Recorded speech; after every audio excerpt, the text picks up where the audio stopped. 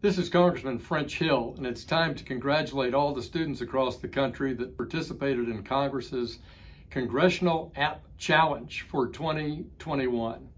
6,500 kids participated in our high schools across the country, and Arkansas leads the nation in STEM and STEAM activities, with Governor Hutchinson setting the curve by asking that both computer science and coding be taught in our high schools.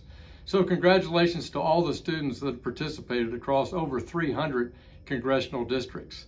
Today, I'm pleased to announce that Noah Taylor, a senior at Conway High School, is the winner for the Arkansas's 2nd Congressional District App Challenge.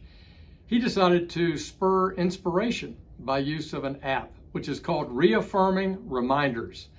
And the user can choose from hope, love, or wisdom for a daily dose of inspiration, or whenever you need it. So Noah, thanks for stepping up and being a leader in your high school for the Congressional App Challenge.